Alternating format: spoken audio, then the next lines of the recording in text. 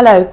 In this issue of eitv, I'm going to be asking some leading commentators why the comment media, what we call the Commentariat, is so important. Does it actually change policy? Is it the way to go with a campaign to run it through the comment media rather than through the traditional news pages? And in fact, who is using and reading comment? You are one of the esteemed Commentariat that Editorial Intelligence makes its business to cover.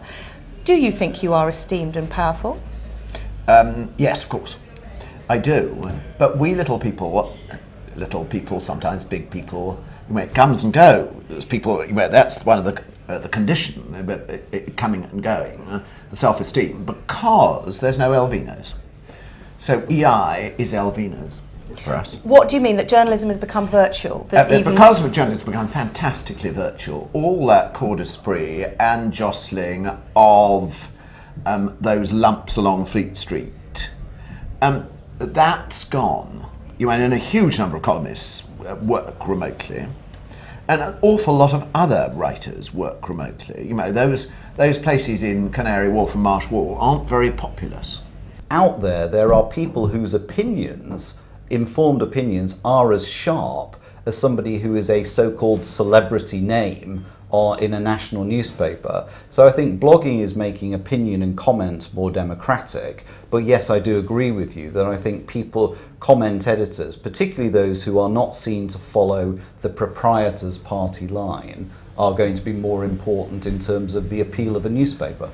The people who work fantastically well as columnists are people who express the values of their readerships, who really, Linda Lee Potter, absolutely, it's a different paradigm now, but Linda Lee Potter exactly knowing how to play on that male readership.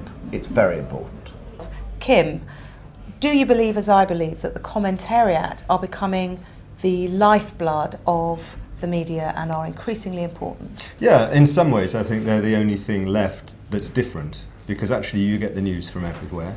If you look at free newspapers which don't have comment in them, actually they're fantastically boring to look at. So actually what makes the spice, what makes you pick up a newspaper, or at least what makes me pick up a newspaper now, is much more to do with comment than what is news. What we are interested in, therefore, if we're sceptical or questioning about what we're reading in newspaper as fact, or indeed if you're a Generation Y, you may not even be reading a newspaper at all, is comment and opinion.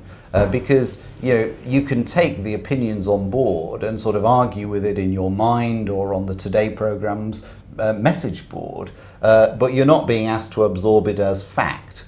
And some of the best writers today, people like Alice Miles in the Times, I may not agree with her, but she's not writing so that I agree with her. She's expressing an opinion and adding to a debate which is going on across the country, in this case about the Labour leadership. A lot of people like me are persuaded that the unpaid opinionated are just as valuable, actually, in terms of public opinion as the paid opinionated, but there's a big vested interest in trusted media in saying there isn't. Because I was paid for 25 years to write, of course I've gone around saying, well, if they're any good they get paid to do it, but actually that's a bit unfair, and I think some bloggers are extremely good. I think some blogs are just awful solipsism about my life and they're fantastically tedious.